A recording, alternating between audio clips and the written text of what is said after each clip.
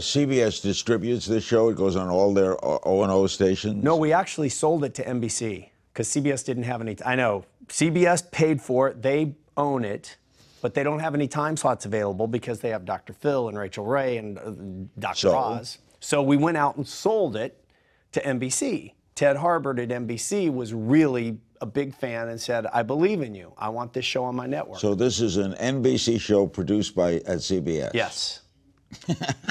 And I have to say, they've all been great. I mean, Ted Harbert has been the nicest guy. So what's bugging you? What's bugging me is... what? If you like them...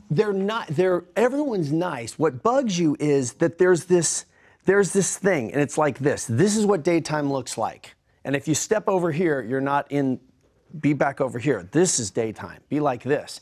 I was raised, honestly, listening to you and Howard Stern, another huge influence of mine. You guys kind of did what you wanted. You asked the questions you wanted.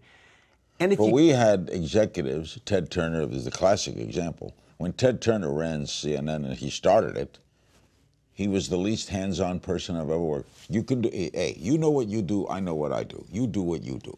They're either going to like you or not like you. Ted never would buy baloney like, what, 42% of women don't like blue? No, he'd never buy that. That'd be crap out of him. Waste of money. Do your show. People like you or don't like you. And that's how things are born, I think, is that So are you going to give it up? Well, I don't know if I'll give it up or if it'll be given up for me.